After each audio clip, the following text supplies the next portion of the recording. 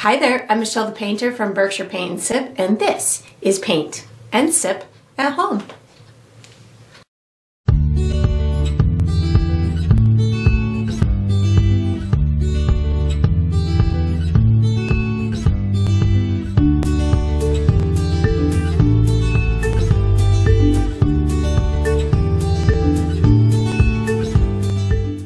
Alright, so today I'm painting Unicorn in Magical Mist, and I'm sipping on some green tea. And if you enjoy this process, I do hope that you like and subscribe to my channel, and that you also check out my Patreon page where you're going to find additional painting perks. So let's get painting and let's get sipping. Alright, so for my materials today, I'm going to be using a stretched and primed 16 by 20 inch canvas. If you're painting along with me, you can certainly switch up the size, but that's what I'll be using. I'm going to be using acrylic paint today. My colors are titanium white, cobalt blue, purple violet, Mars black, green oxide, burnt umber, which I'll call brown, deep yellow, and fluorescent pink. And of course you can certainly switch those up, but that's what I'll be using.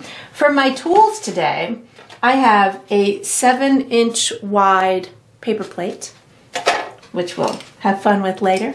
I have a standard number 2 pencil, and then I have 3 brushes.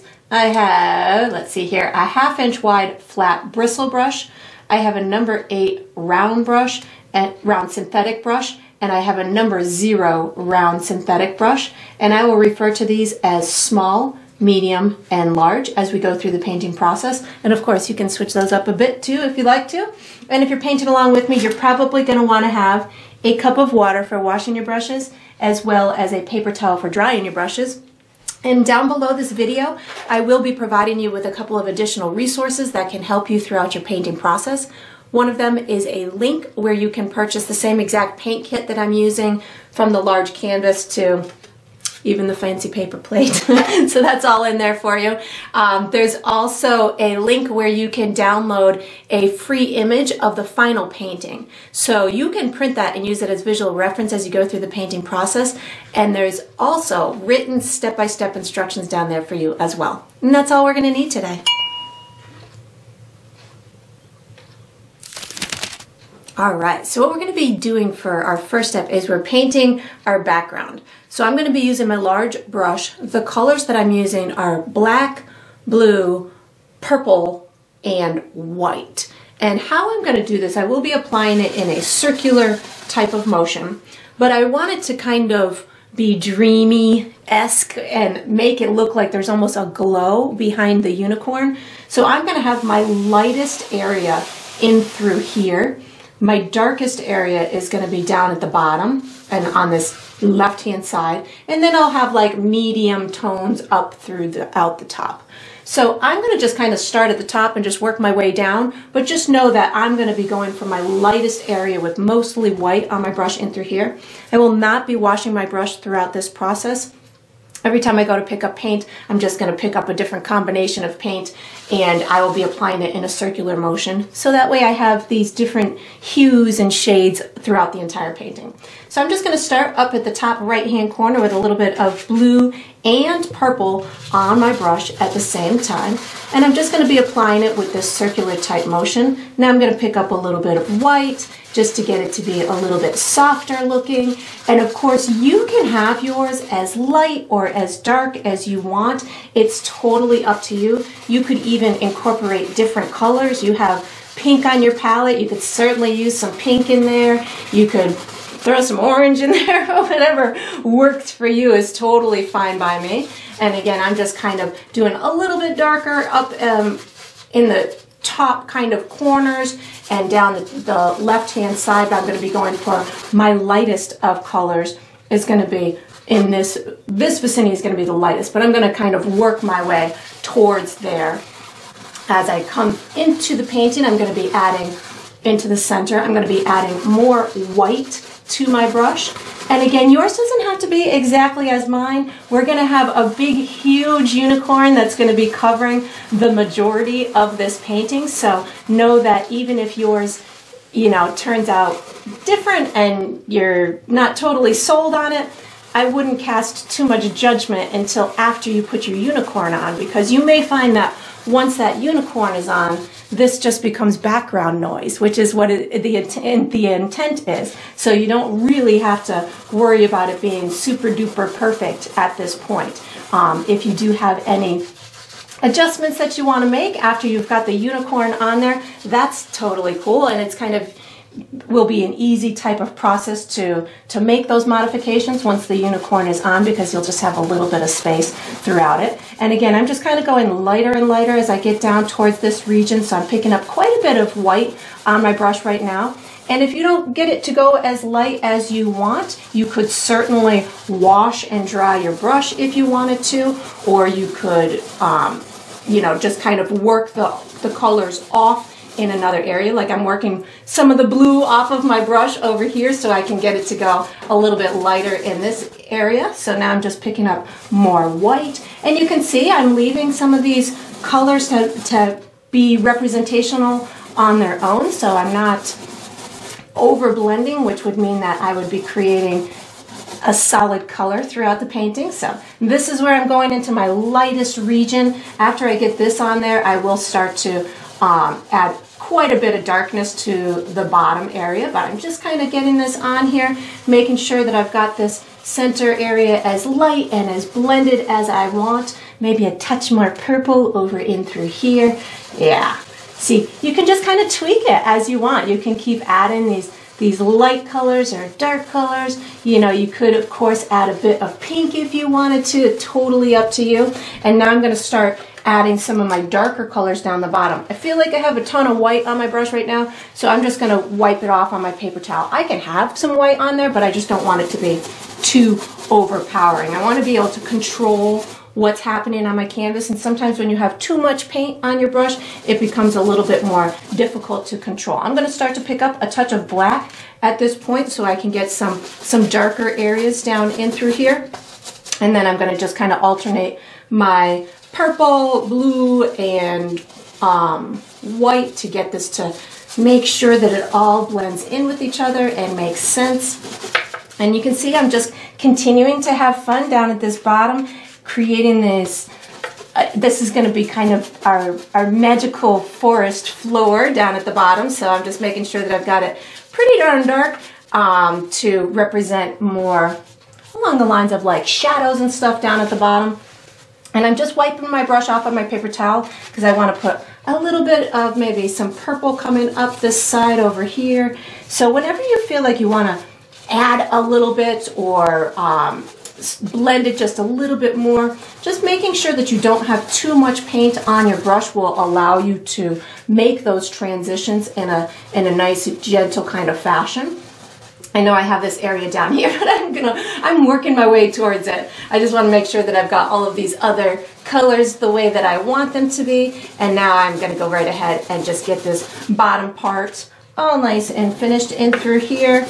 More purple, more blue, maybe a little bit more of the white in a second here, but just gonna make sure that I've got as much on here as I want. Just picking up a bit of white now to get this all to kind of blend in through here. And I want it to almost look, I don't want to say foggy down at the bottom, but definitely an air of, you know, mist or a, you know, a glow or a dreamy kind of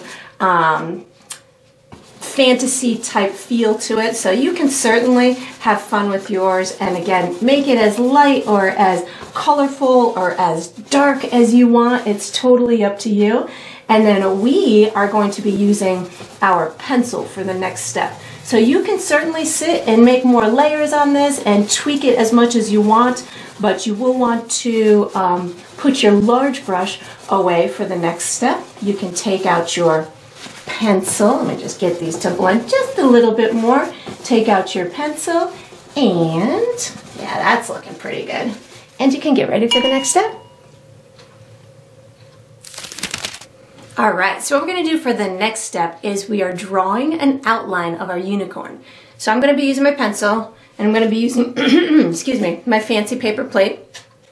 And I do want to forewarn you that before you start this step that you want to have your canvas dry. So, you know, you could either take that extra long break if you'd like to, or you can find any fanning method of your choice. but I just whipped out my blow dryer to dry it. So it'll make your sketching process much easier if your surface is dry. So what I'm going to first do is I'm going to start with a large circle as my starting point. If you don't have a paper plate at the ready, I'm going about 7 inches wide by tall, so it's taking up a good portion of my canvas. Where I'm going to place it is, if this is about the center of my canvas on the left to the right, I'm going to kind of eyeball my halfway point, and I'm going to come in about 3 inches. And that's going to put the center of my circle at the farthest over on the right hand side. My top is going to be, you know, the 3.5 inches higher than that, which would be right about here. So once you've got a good place for it, you just take your pencil and draw a circle around it. Does not have to be a perfect circle, just something that you can see and kind of follow along with would be fine enough. And then what we're going to do is we're going to make 2 subsequent circles to give structure to our head. So I'm going to have a small one where the muzzle is, and then I'll have a larger one where the main area of the head is. So I'm going to do my small one first. My small one is going to be in this vicinity. It's going to be about 1.5 inches wide by 1.5 inches tall. And it's not going to go out farther than this chest, more than I would say maybe 1/2 inch to 1 inch. So if you kind of go from your farthest part out here, come out maybe about 1 inch and go straight up until you're just shy of the top of here. So somewhere in this vicinity, you're going to draw yourself, and the left side of it is going to be the side that is out that about 1 inch about 1 inch from that area. So I'm going to go something like this. And of course, once you've got this on here, you can certainly modify it and, you know, tweak it as much as you want to. But that's going to be about the size of my circle that I'm doing. And then the next circle is going to be for the head. So it's going to be at least maybe 2 to 3 times as big as this one. I'm going to give you a couple of markers so you can kind of have a top to it and a left-hand side to it. So my top of it, I'm going to be about 1.5 inches away from the top of my canvas. And if, let's say this is the center, I'm about 1 inch, 1.5 inches to the left of that. So if you go over about 1 inch, 1.5 inches, and down about 1.5 inches, that'll give you the tippy top of the circle. And then the bottom of the circle is going to be coming straight down here. It's going to be about 1/2 inch to 1 inch above here. So maybe somewhere about here and straight down. That'll give you the bottom of it. So whatever that length is, you can use your pencil as a ruler, and you can kind of do this. This side should be just a little bit further out than your nose. So this looks about pretty good to me in through here. And then I've got my pencil as my measuring tool, and somewhere in this vicinity. So I just gave myself the top, bottom, left, and right for my circle, and I'm just going to create my circle. So it doesn't have to be, again, a perfect circle. This is just giving you something that we can utilize as a good structure for the head, and it gives you good placement of the features or of the structure and good proportion to it as well. So then I'm going to connect these 2 circles. I'm going to start at the bottom of this one, and I'm going to give myself kind of an inward curved line, something like this, to create the underside. And then the top side is almost going to be straight from this edge to here. I'm going to have it dipped in just a little bit, but not much at all, just a tiny, tiny bit, something like that. And then I'm going to give myself an extra little piece of the little nose muzzle down in through here. So I just kind of bumped this little piece out just a little bit. And of course, if you're a horse lover, you can certainly tweak that as much as you want if you know the exact proportions on everything. Then what I'm going to do is where somewhere in this vicinity where this intersection is, I'm going to connect that to my chest. So this is going to be a almost a vertical line in through here. And just as it's meeting where the face is, I'm just going to kind of curve it just a little bit and just gradually get it to blend in with that area in through there. And of course you can tweak that as much as you want as well. Then what I'm going to do is I'm going to give myself the body area. So what I'm going to do is, if this is halfway up and down my canvas, I'm going to come down about, I would say 2.5, 3 inches and make myself a mark. This is a little bit higher than here. So if you go straight over from the bottom of here and then go up maybe about 1/2 inch to 1 inch, that'll give you a good marker. I'm going to connect here to about a little bit to the right of the center of my circle. So if this is the center, I'm going to go a little bit to the right, maybe about, I would say, 1 inch, and I'm going to connect this to here with a little bit of a sloping line. So I'm going to take this and I'm going to come down and just slope it ever so gently. It doesn't have to be a major slope, just a little one. That's going to give us the underside of our beautiful unicorn. And then at the top, I'm going to go straight over from here, from the top of the circle, and then go up just a tiny, tiny bit. I'm going to make myself another mark. This is going to create the back of our unicorn and the top of the butt. So I'm going to meet my circle somewhere in this vicinity.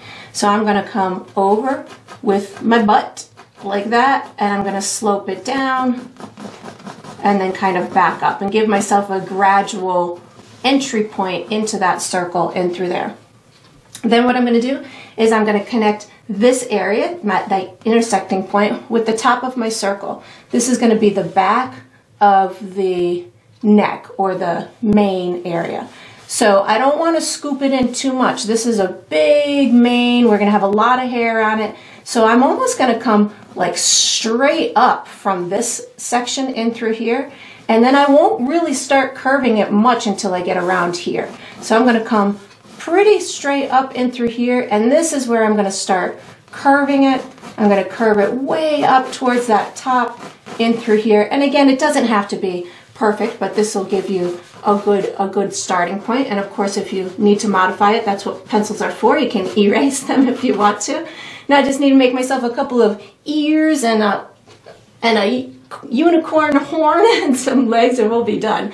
So my ears, I'm going to have two. One's going to be here and one's going to be here. I'm going to start the first one. If I come straight up from that neck, or kind of right in the middle of my circle, I'm going to give myself just a little bit of a curved line like that. And then I'm going to just bring it back in something like that. And then I'm going to do the second one. It's going to be just about 1/2 inch away from it and a little bit shorter coming down this way. So that way it looks like it's on the other side of the head. So, and of course you can certainly modify these all that you want. They'll be hidden with a lot of hair from the mane as well. And then I'm going to give myself a horn of sorts. So the tip of my horn is going to be a little bit lower than the corner of this ear, way over to the left, maybe about, I don't know, just shy of the head height, and then maybe like 2 inches from the edge, so something like this. And then I'm just going to give myself a slightly diagonal line going into the forehead, and it's going to get wider here and more narrow here. So at the widest point where it enters the head, it's only maybe about 1/2 inch to 1 inch wide. Nothing major, something like that.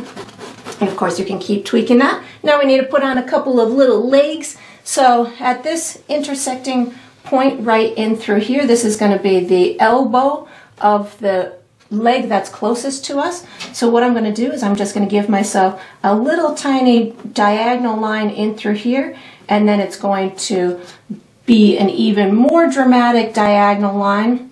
I'm going to bring it shy of the chest, so it's going to be come right about in through here, and then once I get to here, I'm going to curve it, and I'm going to bring it down about maybe about 2 to 3 inches away from the bottom of my canvas, because the feet are going to be hidden within our grass, so we don't have to worry about that at all. So I need the front side of this leg, so I'm going to come, as soon as this circle starts to curve somewhere about in through here. This is where I'm going to put the top side of it. I'm going to come past here and past my chest, maybe by, I would say, come past your chest maybe about an inch, so something like this. And then when I go to the knee, I'm going to not make it too curved. I'm almost kind of squaring it off a little bit, so it gives it that kind of the more realistic look to it. And then just bring this down in through here. And then I just need a back leg. So my back leg is going to, if you were to make an imaginary line from this corner, because that's where it would come off of, to about here.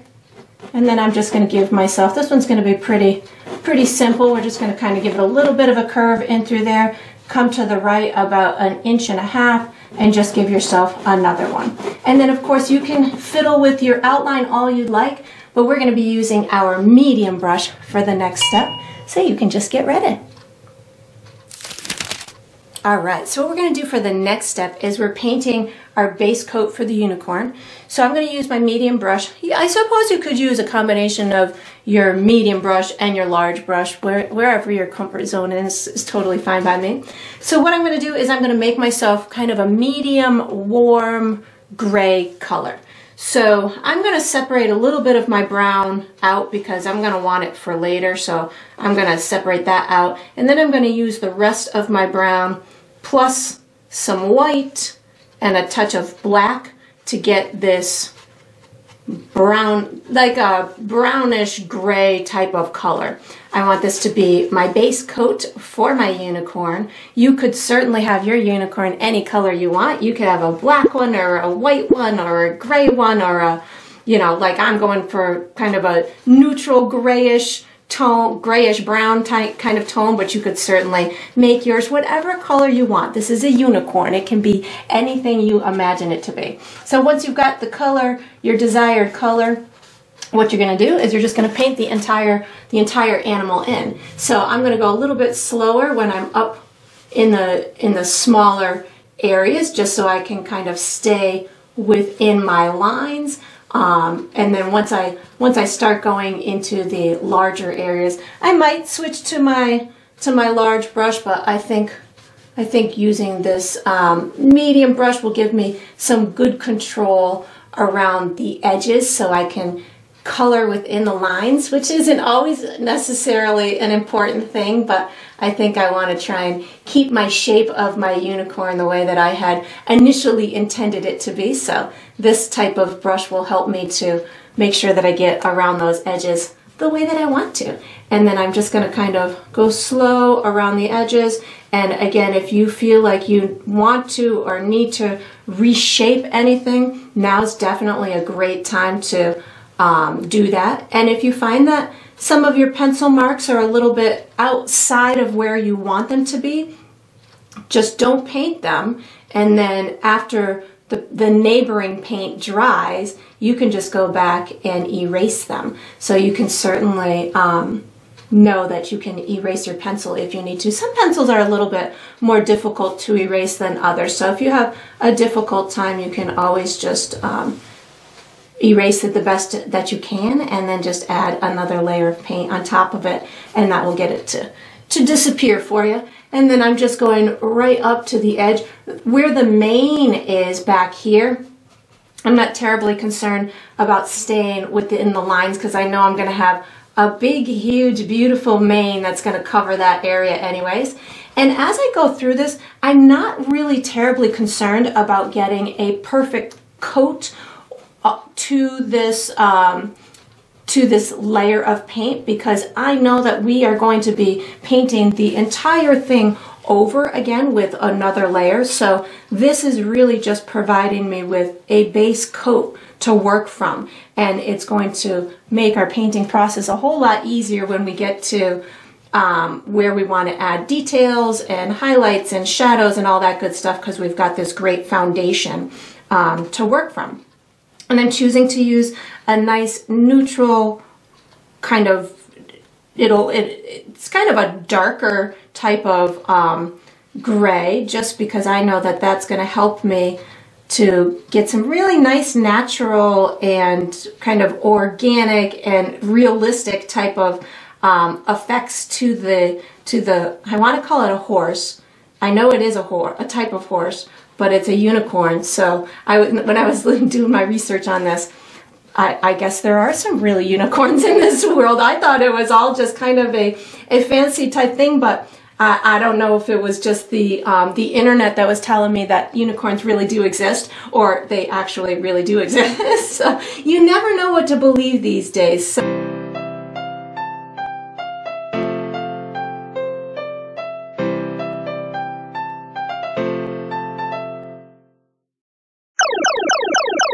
So if you believe that unicorns really exist, then I'm sure that they do. And, you know, anything is possible in this world. So I'm going with the belief system that they do exist. So you can make yours whatever imaginative thought you want. But when I get down to where it's hitting the ground, I'm not really concerned about that, because we're going to hide it with a whole bunch of flowers and all that good stuff. So don't worry about making that clean. You can certainly just leave it on the messier side. And then again, I'm just kind of going right up to my pencil marks, and this type of brush again is helping me to maintain a pretty clean edge as I'm going through there.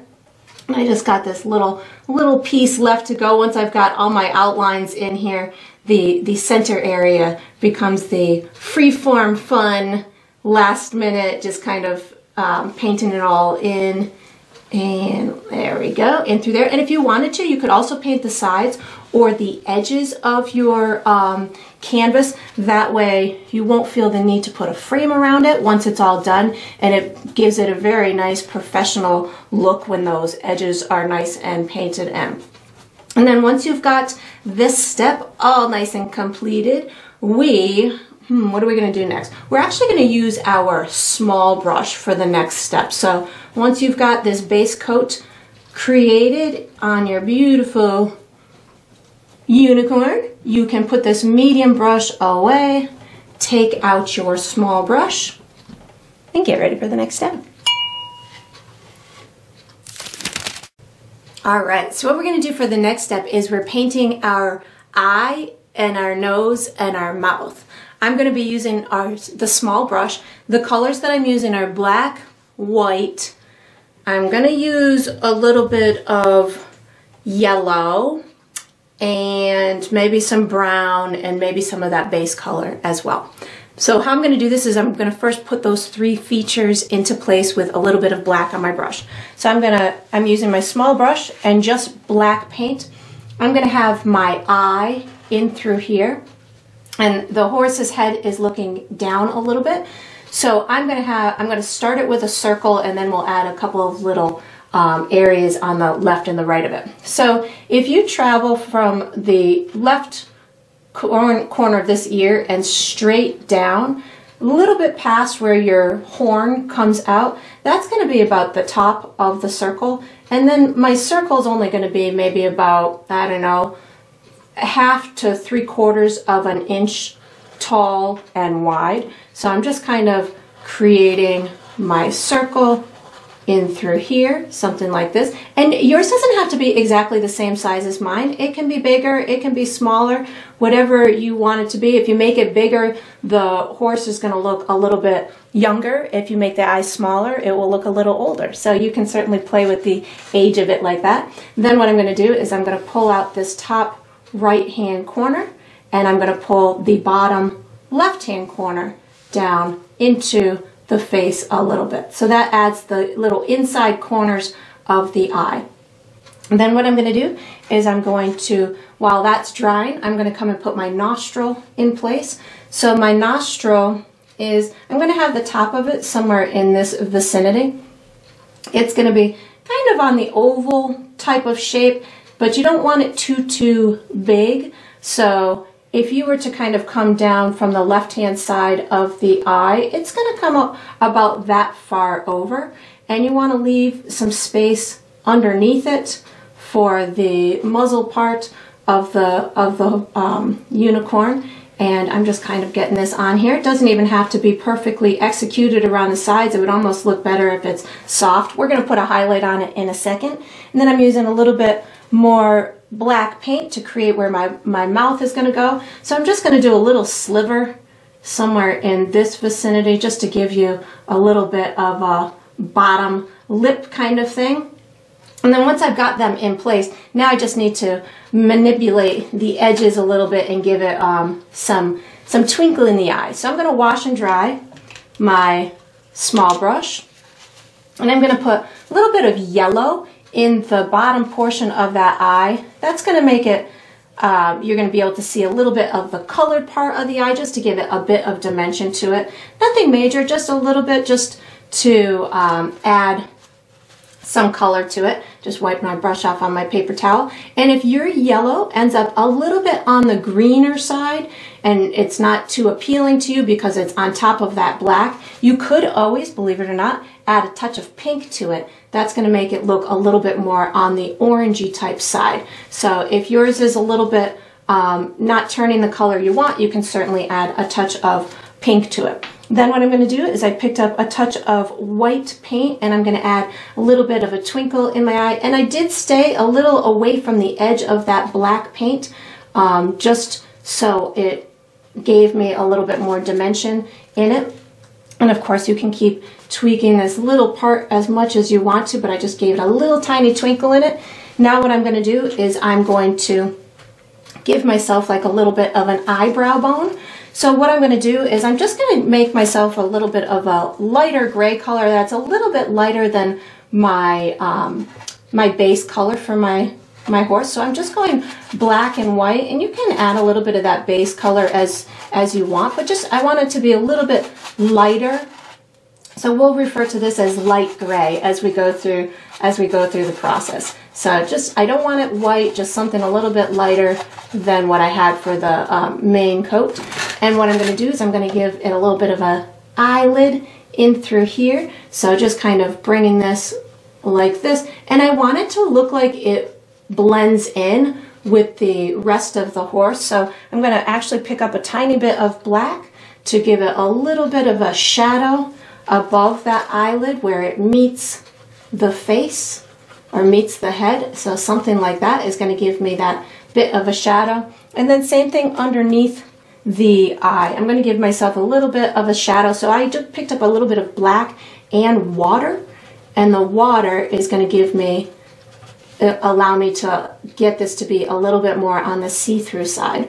And then once I've got that in there, we'll finagle the rest of the face in a little while, but I'm just working on the eye right now. I want to give it a little bit of eyelashes. So I'm picking up a touch of white paint, and from that upper right hand corner of the eye, I'm just going to pull out a couple of little cute eyelashes in through here. I'm going to also pick up now a bit of black paint just so we can get there to be some dimension in these eyelashes, and they can go right in front of the eye a little bit. Just the smaller you go, the more natural that they're going to look, and I've given them a little bit of a bend as well.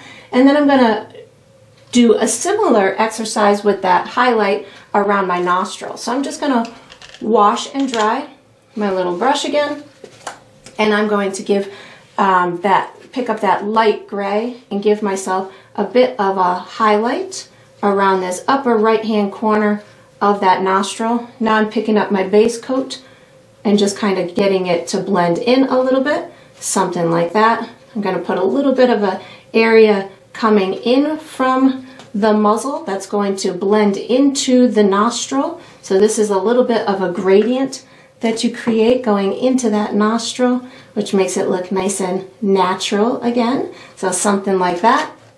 And then if you need to or want to, you can certainly tweak that little front muzzle part in through there. And then same thing around the mouth. If you wanted a little bit of lightness at the bottom of the mouth, you can certainly bring some of that lighter tone of the gray in through there. And then we are going to be using this same brush for the next step. So once you've got your eye, your nostril, and your mouth all nice and taken care of, and you've done any little modifications that you want, you can wash and dry this small brush and get ready for the next step.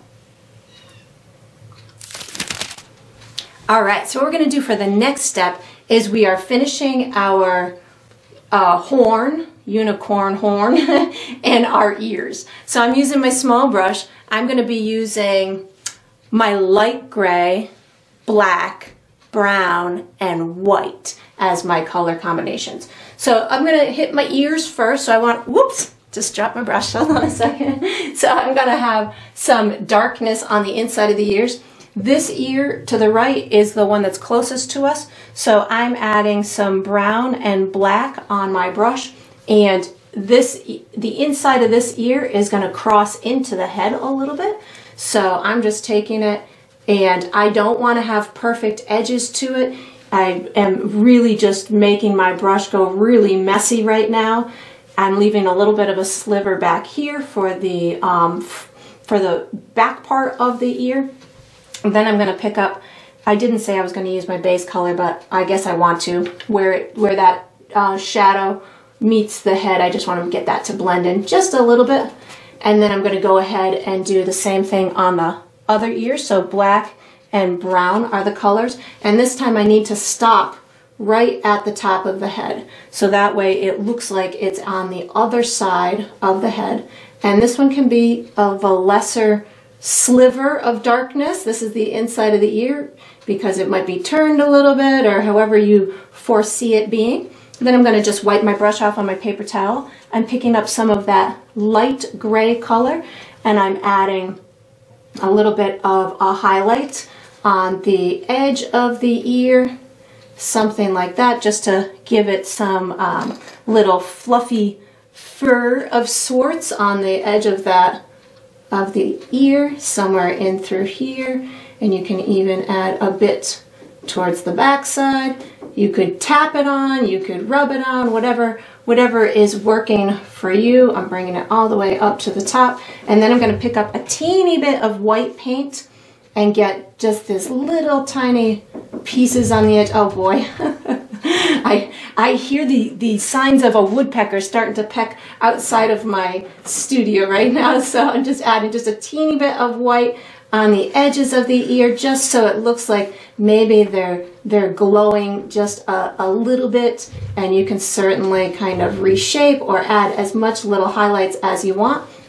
And then I'm going to wash and dry my brush, and I'm going to kind of repeat that thought process for the horn. So I know that the horn is going to go into the head somewhere in through here, so that's where my shadow is going to start. So I've got brown and black on my brush at the same time, and a lot of this is going to be hidden by the mane or the hair of the unicorn, so I don't really need to go too dramatic with it, but I definitely want it to look like there's a shadow kind of where it enters into the head of sorts, so something like this, and then just going to get it to kind of blend in with the main area of that horn. Once I've got that entry shadow type of area, I'm going to add a little bit of shadow on the bottom side of the horn. This is going to start that spiral look to it. So I'm using black on my brush plus a little bit of white. That's going to allow me to have these smooth type of lines to it.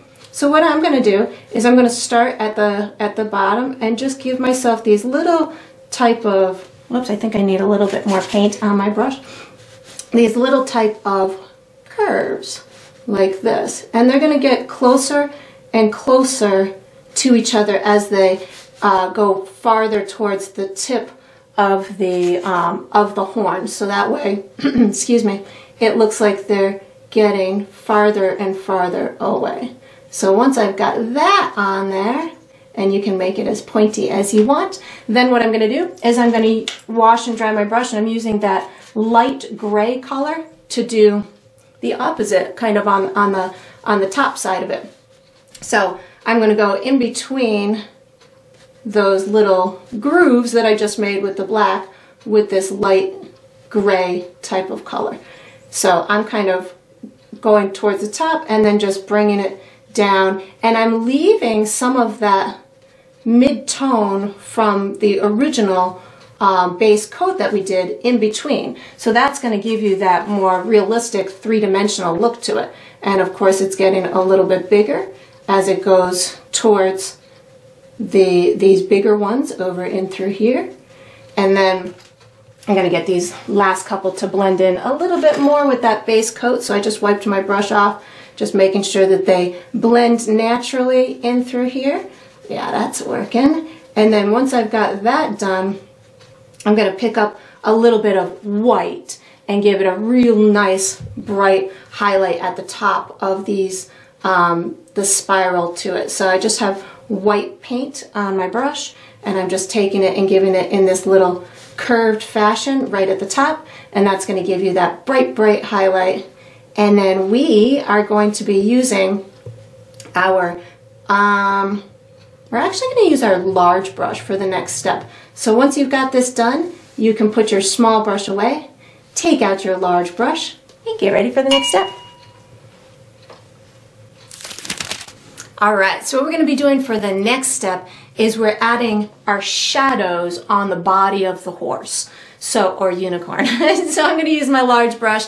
I'm going to be using my base color and black. And if you need to tweak it a little bit, you can certainly modify as much as you need to. So my whole thought process is the bottom of the horse is shadowed and the top is highlighted, but there's some contours to this animal, so I want to make sure that I can kind of incorporate like the roundness of the animal as well. So I'm going to be adding, this is going to be my leg that is on our side, so I'm going to add a shadow on its belly and behind this leg.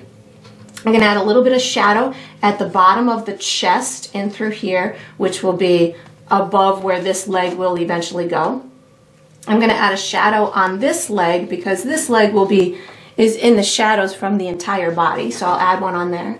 And then I'm going to add one underneath this, the head portion in through here on the front of the chest. And if I feel I need to do any more after that, I'll let you know. So what I'm going to do is I will never have a ton of paint on my brush. I want to be able to control the quantity of paint and where it goes, so I'm not going to have a lot of paint on my brush. And if you're going through this process and you feel like this is too big of a brush for you to use, you could certainly switch to a smaller type of brush that's going to allow you to push that paint around, so something firm. So I'm going to put a tiny bit of black paint on my brush, just very little bit on my brush, and I'm going to put my area in place, and then as soon as I've kind of got it in place, then I'm going to start picking up my original base color to blend it in. So I've got this shadow is going to come somewhere in through here, because this is going to be the back of this leg in through here, and then the shadow is going to be the darkest down at the bottom where it meets the bottom of the belly. So I'm just kind of pulling my shadow out in through here like this. Now I'm going to start picking up some of that the original base color that I had to get this to blend in. So if you wanted to, you could certainly just create a darker version of your background color, or you can do as I'm doing and just kind of blend it onto the canvas. Whatever works for you is totally fine. But you want to be able to get it to blend into that upper region. So if you needed to, you could certainly wash and dry your brush. I'm just going to kind of wipe mine off on my paper towel and pick up more of that base color just so I can get it to blend in, something like this. And we will be doing a highlight to the upper portion of this body as well. So don't feel like if you don't have a perfect transition at this point that the gig is up, because you will have that opportunity to tweak that when we go to do the highlight as well. Now I'm going to go ahead and add my shadow to this back leg in through here, and if I bump into this leg, that's okay. I can just kind of maneuver my brush a little bit. And again, if you feel like this brush is too big for you, you can certainly switch to a smaller brush. I'm really just using the remnants of what I had on my brush from over there to start this shadow. I'm picking up a tiny bit more black just to make sure that it's really nice and dark up at the top, so it gives you that great illusion of it being shadowed by the other leg. And then once I've got that, I'm going to go ahead and move up to the top of this leg in through here.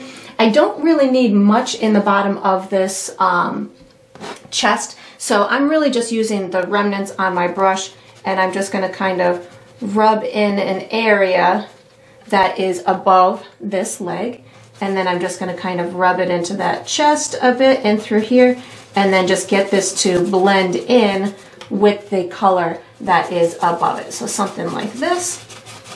But that'll work for me. And then I'm going to do the same thing underneath the chin. I am going to pick up just a little bit more black on my brush, and of course you might need or have enough on your brush. Everybody's quantity is going to be a little bit different. So what I'm first going to do is give myself a little bit of an outline where I want the jaw, in essence, to go, or the side of the face to go. So I'm just going to kind of bring this up just a little bit like that, not much. And then I'm going to go ahead and just rub my brush in this corner, because this is going to be the darkest of the corner, something like this.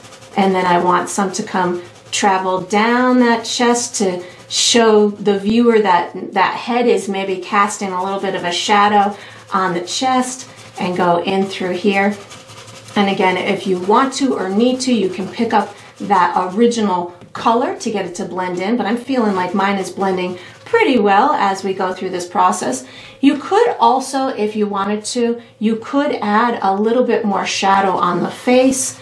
That's, you know, totally up to you. If you want yours to look a little bit more muscular, you can just kind of add these little faint shadows in through there, but we'll be adding some highlights on there in a minute, which will give that more form. And then, oh, I need a little shadow. I forgot about my little shadow behind this knee in through here. So I'm just using the remnants on my brush to just kind of get a little bit of a shadow to appear behind this knee. That's looking pretty good to me. And then again, if you wanted to or needed to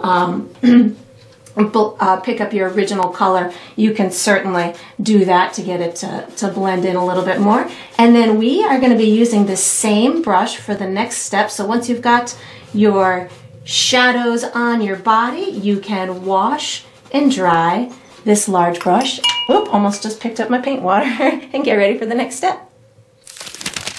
All right, so what we're going to be doing for the next step is we are, in essence, finishing the fur, which is going to include the highlights and any tweaking that we need to do to the main area of the fur. I'm going to use my large brush. The colors that I'm going to be using are the light gray that we created, white, and my base coat. I forget what I ended up calling that one, maybe like a medium tannish gray color. I forget what I called it, but the base coat of the unicorn. So similar to how we did the shadows, I have some distinct areas where I want the highlights to go.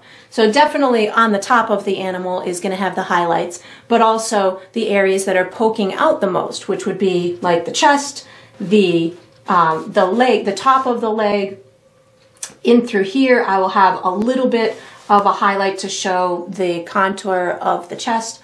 I definitely want to highlight on the butt, so that's going to look like it's being illuminated by the light. And the face, I don't need a lot on the face because most of it's going to be hidden by the mane, but I definitely want to make sure that I have a solid coat of paint so it doesn't look like I have some uneven paint. So I will be adding a little bit of highlight maybe to the cheek area, maybe some little muscles on the muzzle area, and then just making sure that I have a good coat of paint throughout the rest of it. So I think I'm going to start with just kind of putting the light gray in the places where I want the highlights the most. So I've got my large brush. I'm using some of that light gray color. I definitely want the rear end to have a nice light highlight to it. And again, as I'm doing this, I can get it to blend in a little bit with that neighboring color. I'll come back and get it to smooth out a bit more in a minute. But right now I'm just kind of setting my stage, so to speak, of where I want my highlights. I definitely want one on the top of this leg coming in through here. So I'm adding that in through here. And I like using these bristle brushes because I've got the control to push the paint where I want it to go, and to get it to almost blend by just scrubbing it or rubbing it into the paint around it. So that's going to start that in through there. I definitely want one on this chest in through here, so making sure that I've got that, but it needs to kind of transition into that shadow. You don't just want to have a bright area where the chest is and then no transition into the shadow. So getting this to have a little bit of lightness on it to show that chest area, something like this. And again, I will get this all to blend in a minute, just wanting to get these highlighted areas on in through here, and then maybe a little bit on this face. So I'm just adding a bit where I want that cheek, maybe a little bit on this front of the head. Again, a lot of it's gonna be hidden with the mane, but this again just gets it going for us. And now I'm going to start picking up the base coat that we used to make sure that everything blends in nice and well together, and that I do have a complete coverage on the entire animal. So I don't want there to be any area that I left unattended. Even though we did put a base coat on the whole thing, we definitely want to make sure that we have a second coat in order to make sure that everything is fully executed. A lot of times with acrylic paint, one coat is not going to do it because acrylic paint tends to be more on the translucent side, so adding that second layer is always going to be beneficial to you. So I'm going to get these to blend in together. Horses have very short hair, so I'm not really terribly concerned, or fur, about, except for their mane. Their body fur is very short. So I don't really need to give the viewer any information about the direction of the fur. So I am able to just kind of scrub the paint on here to get it to blend in with the neighboring areas. When I'm doing fur, a lot of times I'll talk about doing a directional paint stroke so you can get everything to look to tell the viewer what direction the fur is going in, but in this case we don't really need that. So I want to get this area in through here, making sure that I've got fully painted areas in through here. I still am going to do a bright lighter highlight. So in through this area, this is probably the trickiest area of the anatomy of the horse. So I've got the back side of the leg in through here. It's got like an elbow in this area, but I want this area to all look like it's coming out a bit. So I'm going to use my base color plus my light gray to get this to have a little bit more of an area that comes out at the viewer, so it doesn't look so flat. So this is adding that little bit of a contour type of highlight, and you can do the same thing for the chest area. If you're not getting it to blend in as much as you want and you want it to pop out a little bit more, you can utilize both of those colors on your brush to get it to transition from one to the next.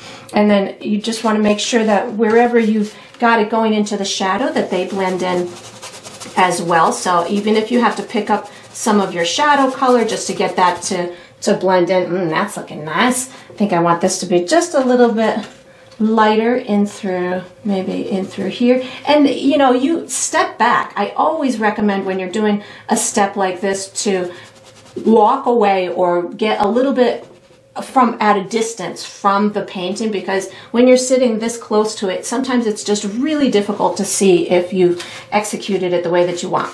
So now I'm picking up some white paint. I did not wash my brush. This is going to allow me to get the brightest of the bright highlights that I want, like on the knee and on the chest. So I just have white on my brush, and I'm going to, I really want there to be a nice bright highlight right on the tip of this knee that's going to say that it is the closest to whatever that glowing source is. And again, if this large brush is too large for you, you can certainly switch to a smaller brush. And then I'm just going to kind of rub it in and make sure that it makes sense and blends in with the rest of it. And then let's see, oh, I want a little bit of that brightness on the tip of the chest. So I just picked up a bit more white, and I'm going to add this bit of a glow right on that tip of the chest. And you could certainly utilize this step to manipulate the shape of the chest if you felt that it needed to have a little bit more shape or muscles or anything like that. You could certainly utilize this step to execute that. And then I'm just going to kind of keep tweaking where I feel I need, you know, any more bits of highlights, but I think I'm pretty good as far as this stage goes. And then we are going to be utilizing our medium brush for the next step. So once you've got all of your beautiful horses highlights and everything is looking the way that you want it to, you can put this brush away, take out your medium brush, as I'm gonna just keep on tweaking here, little tip on the nose here, and then I'll take out my medium brush and get ready for the next step. All right, so what we're gonna do for the next step is we're painting our wild forest grass. I'm going to be using my medium brush, and I'm going to be using brown, green, black, and white. And how I'm going to do this is I'm going to do it very, very carefree and in a messy fashion. But in my head, I have this area that the unicorn is walking through is going to be kind of illuminated and bright. So I'm not going to do too much dark grass in through here, but I'm going to do some dark grass down at the bottom. I'm going to do some dark grass coming up in through this side, and I'll do a couple of pieces coming, you know, up into this area, silhouetted area a little bit. So I'm going to start with black and green on my brush. And when I do this, I want the bottom of my canvas to be the darkest, bottom right, and then maybe over here is going to have the most too. So just black and green. And what I'm going to do is I'm really just kind of going up in a carefree manner. I'm going to keep reloading my brush with black and green, making sure I've got a good assortment down at this bottom with the darker grass. And then once I've got a good amount down at the bottom, you can see I'm crossing over my leg right now. So this way the leg looks like it is nice and hidden, or the foot is nice and hidden within the forest floor of wild grassness in through here. So I'm bringing this over here, a little bit more green on my brush, making sure that I've got some good transition. I'm going to bring a couple pieces up a little bit higher into here. I think I'm going to add green and white to my brush as I come up into this lighter region, so that way they almost look like they're being illuminated by the glow from behind the unicorn as well. So this was just a little bit darker at the bottom. Now I'm adding a little bit of green and white to my brush, and I'm not overdoing it. I know I'm going to have some flowers in a bit, so I am definitely not overdoing the grass, but I want it to look nice and full. Right now I just have green on my brush. I'm just kind of like tapping it in to make sure that I've got some good volume, but not overdoing it. So right now I still only just kind of picked up my green and my black, and then as I transition over into this side, I'm going to do some green, black, and brown over in through here. So now I'm starting to pick up a little bit of green, black, and brown, and this is going to give me some taller pieces in through here, just using the tip of my brush, making sure that I've got good movement on my pieces of grass, which means they're not all standing straight up. It means that they've got some bend and some curve to them, giving some good dimension over here, maybe with a couple of black pieces coming out over in this side. And then as I start to work my way down towards where I feel that glowy part of the path is going to be, I am going to stop using my darker colors and I'll start using lighter colors. But right now I'm still just using the green, brown, and black to kind of get this area in through here. And now I'll go back to the green and white without washing my brush and start to add some of these brighter pieces, similar to how we made a glow over there on the left. I'll do the same thing going throughout this little pathway with some green and some white. So this will make these pieces of grass look like they're also being illuminated by whatever the glow is being cast behind our beautiful unicorn. And you can get these to overlap into the neighboring pieces. That's going to make it look really nice and beautiful and full. And of course you can keep some of those colors from underneath still peeking through. That's going to make it look beautiful as well, and nice and lush and full. And then we are going to be using our we're going to use our large brush for the next step. So once you've got your wild grass all nice and created here, you can put your medium brush away, take out your large brush, and get ready for the next step. All right, so what we're going to do for the next step is we're doing the first layer of the mane. So this is going to be a fun building process for our mane, and I am going to be using my bristle brush because I want this to look full and beautiful and have dimension to it. So I'm going to use this brush and we're going to build layers. The first layer that we're doing is going to be like a light brown color. So how I'm going to do that, you could either take your original color that you have here, or you could use a little bit of brown and white, whatever shade you'd like it to be. You just want it to be a little bit lighter than this and maybe a little bit browner to give more of a blonde, white type of hair undercoat. I don't know if that made sense, but it made sense in my head. So what I'm going to do is I'm going to just take my brown and add a little bit of white to it. And this is going to give me just like a light brown. So kind of like a tan type of color. And when I do this, I am not going to be using a lot of paint on my brush. So I'm going somewhere in this vicinity. It's a little bit lighter than my base coat, and it's a little bit browner than my base coat. So I'm going to wipe my brush off on the side of my palette because I do not need a lot of paint. This is a building process, so we don't need a lot of paint. So I want this to look like it's coming off of here and it's just flowing down the sides.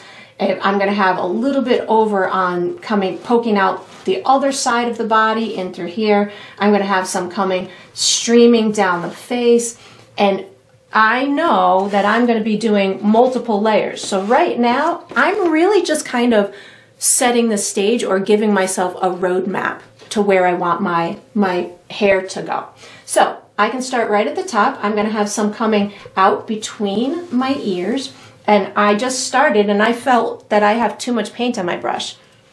So I'm going to wipe it off on my paper towel. I don't want a lot of paint because I want to be able to control it. And I want to be able to use a little corner of my brush. So what I'm going to do is I'm going to just kind of pull some in front of this ear. And you can see I'm just leaving these little singular pieces along the edge. I want some to come up on the other side of my horn. So I'm just going to bring this in through here. I want some to kind of cascade down the face.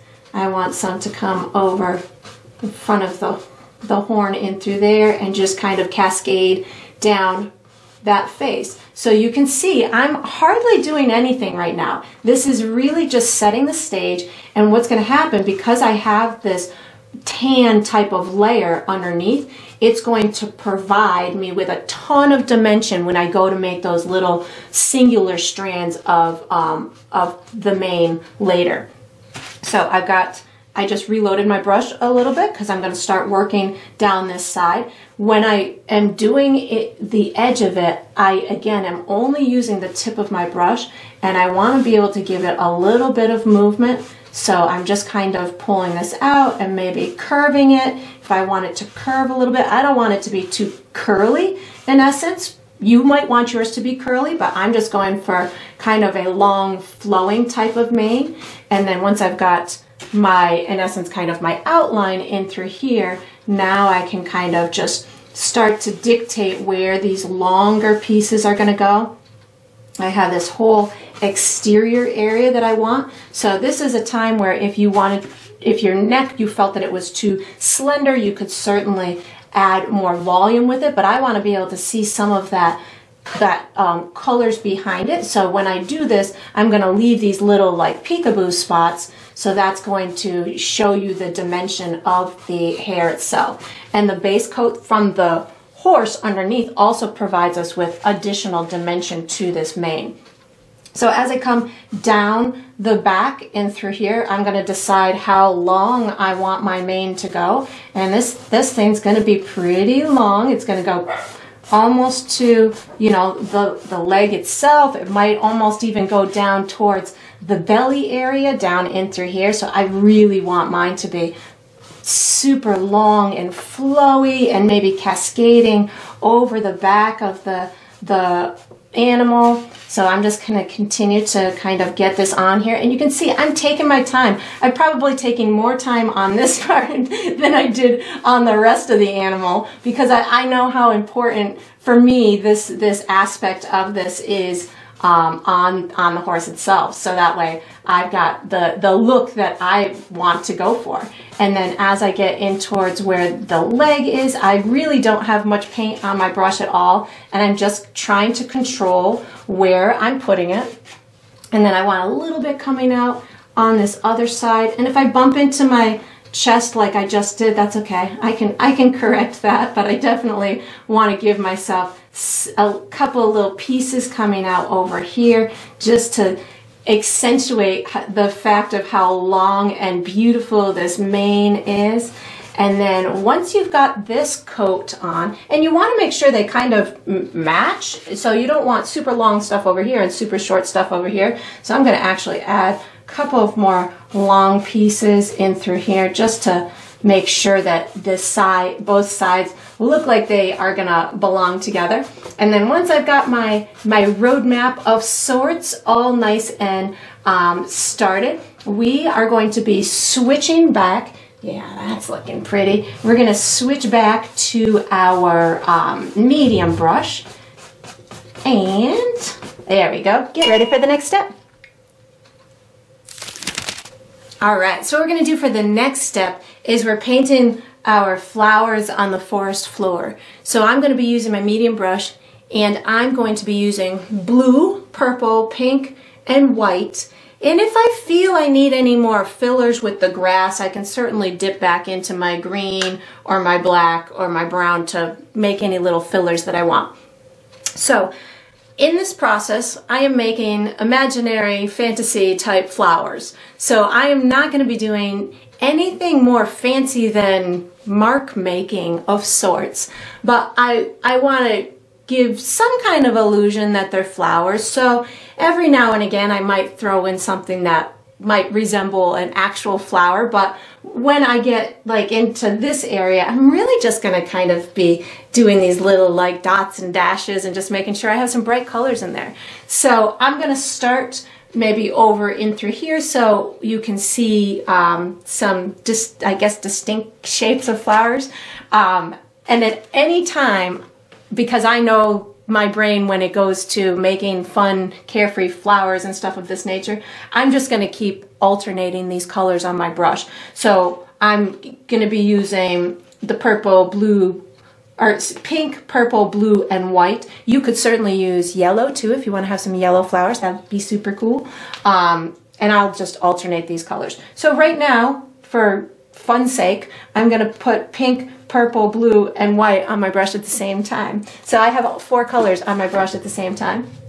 And I'm going to start over here, and maybe I'll have one that has like 3 little pieces to it like this. So maybe those look like actual flowers themselves. Maybe I've got some purple ones in through here, maybe just kind of dotting like that. So you can make them resemble something if you want to give it some sort of organized order, or you can just kind of sit here and start making these like beautiful little dots and dashes, and that's going to provide that carefree kind of look to it, which will give you the impression of flowers, but because you're more or less just kind of wiggling your brush throughout the process, that will give you more of that, I don't know, that abstract illusion type of look to it, where you're just giving the impression of these flowers. And of course, if you want more pink, you use more pink.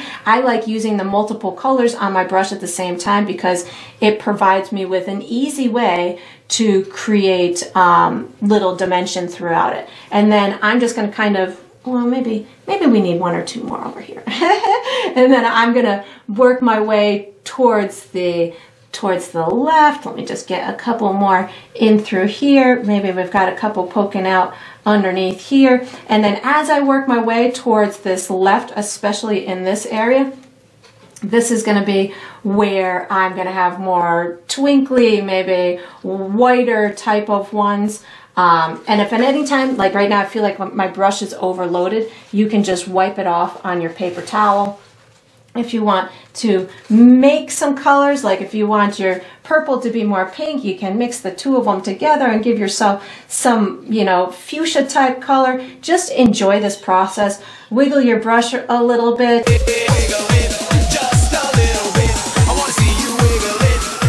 And just have fun and, you know, get these colors to appear where you want them to, just give you the illusion of a little flower here and there. And then as I work my way up towards this left-hand side, again, up in through here, I'm going to be using more white, but I just want to feel like I need some more little twinkly pieces in through here. So just adding a little bit more white on what I'm going to kind of refer to as my path of sorts, going down in through here just to make it look like he's going somewhere sparkly.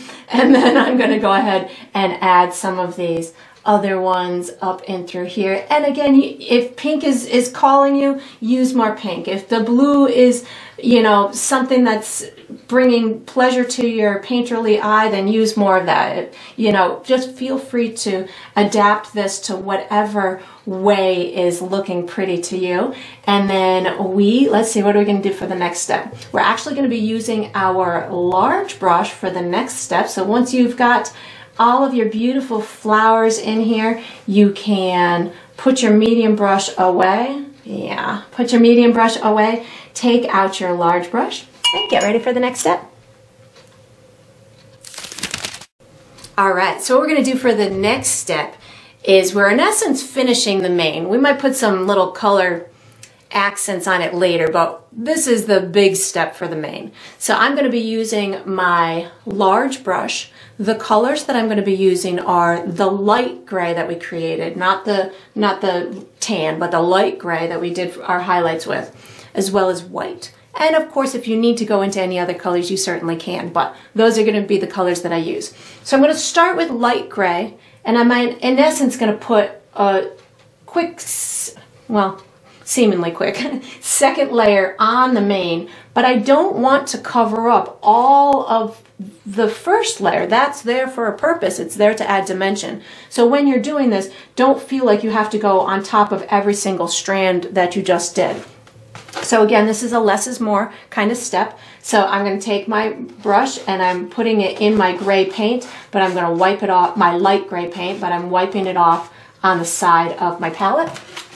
And I'm going to do the same thing. Most of the time I'm going to be using, especially when I'm doing these skinnier pieces, I'll be using the corner of my brush. So I'm coming in between the ears and just kind of pulling some of this out in through here. And again, if you bump into your horn, don't worry. Those little tweaks or little things you can certainly come back and fix after everything is put into place and dried. And then of course I'm going to put some little hairs coming over in through here. And again, I'm going in the direction that I did initially, so it's giving me that movement, but I'm not necessarily coloring over 100% that base coat of the mane, that is. And then I'm going to bring some over on this side and just make sure it looks like it's flowing naturally in front of the horn. And then I'm going to bring some cascading and falling down the side of the face, something like this. And again, I'm just using the corner of my brush so that way I don't end up having these really thick pieces of hair. They're just nice, gentle, skinnier kinds of pieces. And then I'm going to have some coming in front of the muzzle area and through here. So just letting this kind of hang over the front, something like that. And I'm building it a little bit further out as I'm going towards these lighter pieces. So this is going to give it more movement as well. And I'll do the same thing as I go towards the back as well. So here we go. I'm going to start working my way towards the back. And again, I'm going in the same direction that I laid my roadmap down on. So I'm going to go ahead and give myself a couple of little pieces coming down in through here. And again, I'm just using the corner of my brush or the side of it, so that way I can have these more individual pieces and you can see the darkness in between them, which is going to give you that realistic feel to it.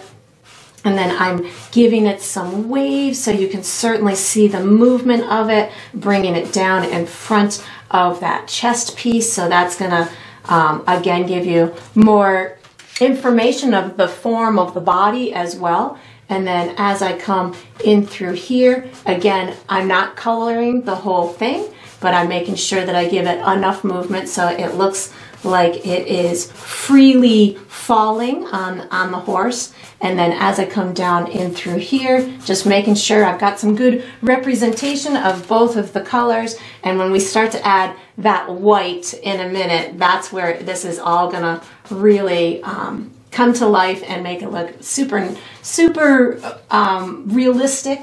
But again, you can have yours as full as you want or as subtle as you want.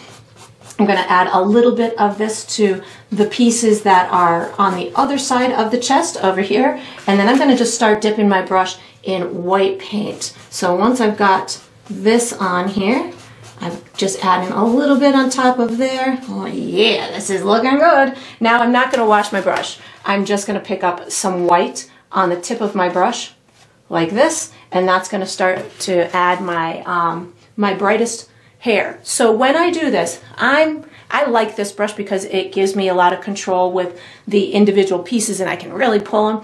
But if this turns out to be too big for you, you can certainly go into your medium or your small brush to do those little tiny individual pieces along the face. So you feel free to go wherever your comfort zone is. But right now I just have white paint on my brush. And this is where I'm going to really tell the viewer where all of these little pieces are and give that, oh, I've got a little froggy in my throat right now. Give a little bit of this extreme kind of curve to it as I'm coming around the head and through here. This is going to guide the viewer again how this hair is laying down on the face, how it's cascading over the horn, and then how it kind of comes and lays down in through here. And again, yours can lay much different than mine. It doesn't have to be exactly as mine is. This is just the way that I have chosen to do mine, but you can certainly make yours go as, you know, as curly or as straight as you want. And you can see as I am adding this white paint on top, it's really coming to life. I can have little pieces kind of laying just right on top of that muzzle. This is a great, one of those great steps where if you had stuff that you wanted to hide that didn't come out exactly as you wanted to, you could certainly use all of this hair to hide things for yourself. And then I'm gonna go ahead and move onto the main area in a second, just making sure that I have some little pieces in through here that I want. Yeah, that's looking pretty good. And of course you can make your, you know, keep tweaking yours as much as you want. I think I'm gonna have a couple of little pieces coming a little bit further in through here and then coming down in through here. I want to make sure that these really read as just kind of falling down the side.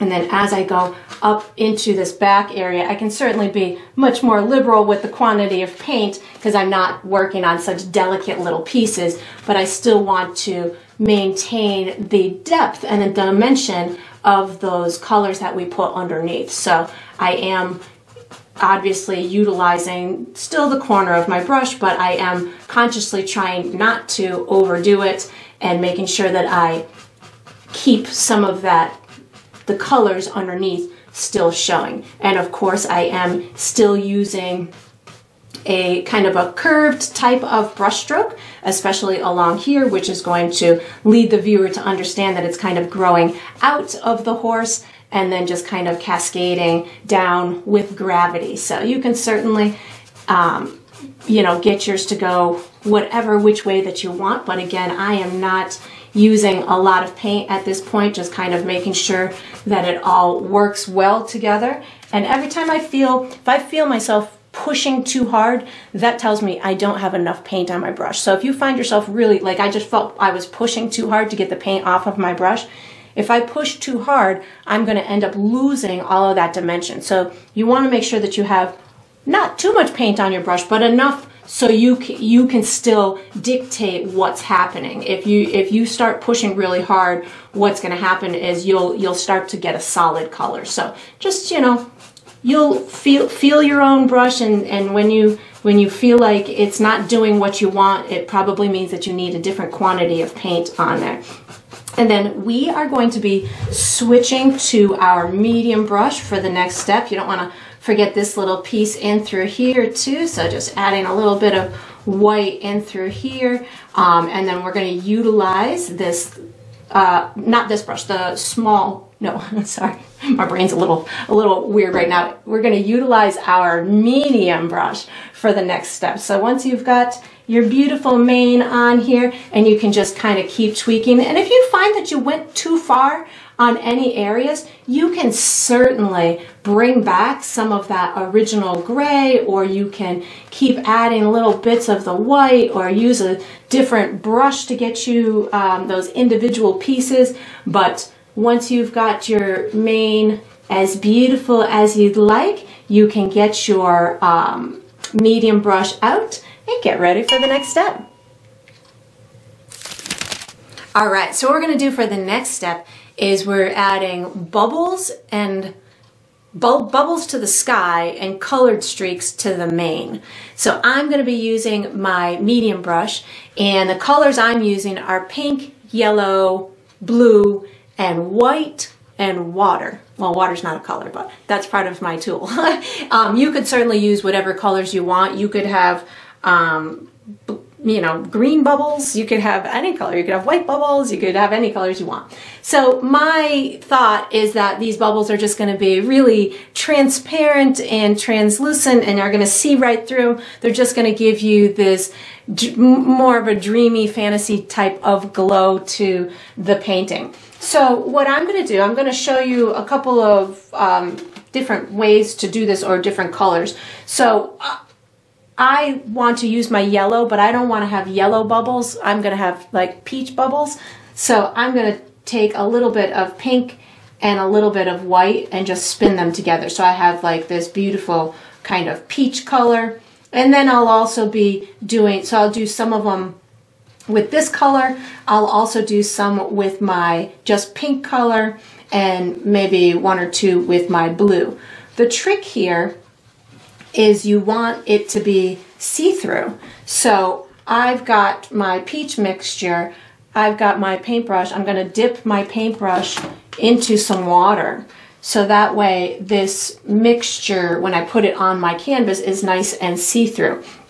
That's going to be very vibrant to me, so I think I'm going to add some white to my mixture as well. I don't want it too vibrant for me, so I just added a little bit of white to it. I've got my water in it, and now I'm going to go ahead and make myself some bubbles. So if you feel like you have too much paint on your brush, just kind of wipe it off on your paper towel. I think I'm going to have maybe one over in through here. And what I'm going to do, once I've got the bubble on there, or the circle, I'm going to wipe my brush off on my paper towel and pick up a little bit more water.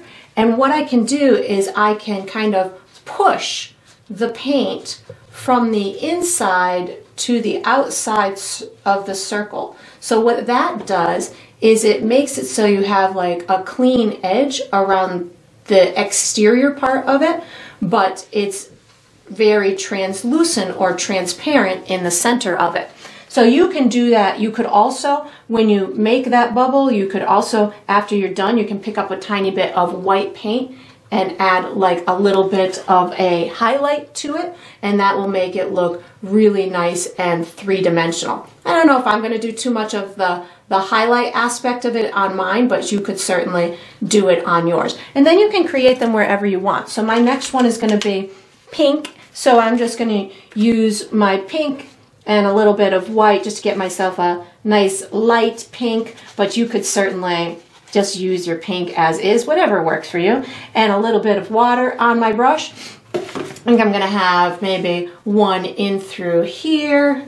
And you can have them whatever size you want. You can have big ones or little ones. So I got the circle on there, and then I'm just I wiped my brush off, picked up a little bit more water, and I'm just kind of pushing that paint toward the edge of the circle. And I wipe my brush off on my paper towel quite frequently just so I can make sure that I have it doing what I want to. And I like this color. I'm not even going to add a highlight to this one. This one's going to stay just as it is. And then I think I'm going to do maybe one or two up in that top right hand corner. I like this pink color, so I think I'm going to go for a big one up in through here. And again, you can have them whatever size you want. You can have really big ones, you can have really small ones. This one, I had a good amount of paint on my brush, so I don't even really need to do much to it. That worked out well. I'm going to do another one of those peach ones. I think this one I'm going to have up in through here. And again, you can really make these into whatever you want. You could have white bubbles, so you could just use your white paint, and you can have just a lighter type of translucent kind of white one if you wanted to. You could, I guess, have a yellow one if you wanted to. I just picked up a little bit of yellow and white and water, and maybe I'll have a little dreamy yellow one over in through here. You can overlap them if you wanted to, so feel free to, just explore the bubble making as much as you want and get them to do whatever you want them to do. Again, I just kind of put it on there and then picked up some water so I can just push that paint to the edge of it, and that's going to make it nice and translucent and get it to do what I want. Sometimes if you're doing a step like this too, if it's not pushing the paint as much as you want with the brush you're using, that might indicate that your brush is a little bit too soft. So what you could do is get a firmer brush, and that would help you to push it a little bit further. And the firmer the brush is, the more that you'll be able to manipulate that paint as much as you want. So keep making as many of these pretty, bubbles as you want. And if anything goes wrong, you can always just pick up some water and a firm brush and just scrub them off and make them go away. So you can totally do whatever you want to on those. And then I'm going to put some streaks in the mane. So this is the same process. I'm just going to use that whatever color paint you want plus a little bit of water, and I'm really just going to kind of add these hues. Like I got pink on my brush right now, the light pink with a little bit of water. Just add a little bit of subtle hues throughout this. Maybe now I'm going to pick up a tiny bit of blue with a little bit of water, maybe a little bit of white. You get to dictate how powerful this is. Maybe you want yours to be, see, that was a little bit too prominent for me, so I'm going to just wipe my brush off, pick up a little bit of water, and then I just can kind of rub this in. Yeah, there we go. That looks nice. And then if you do something that you feel is too much, just bring back some of the original color. So you could just put a little bit of white on top of it, or the light gray. Feel free to just kind of keep tweaking this as much as you want. I think I want a little more pink in here. The pink is making me pretty happy, so I'm going to put a little bit of pink. I don't think I'm going to put any in front of there. I'm thinking that's looking pretty good. And then we have one tiny little step left to go, and it's going to be with your small brush. So once you've got all of your bubbles, maybe, bubble making is going to make me happy. So I think I'm going to make a little blue one over here. But again, you don't have, you can make as many as you want or as few as you want. I'm going to make a blue one over here. And then I'm going to put my medium brush away, take out my small brush, and get ready for the next step. All right, so we are on to the final step. This is the final step of every painting, which is to sign it. So I usually sign mine in the bottom left or the bottom right. I think I'm going bottom right on this one with some black paint. I'm going to do it kind of subtle in this grass over here. You could certainly sign yours wherever you would like to.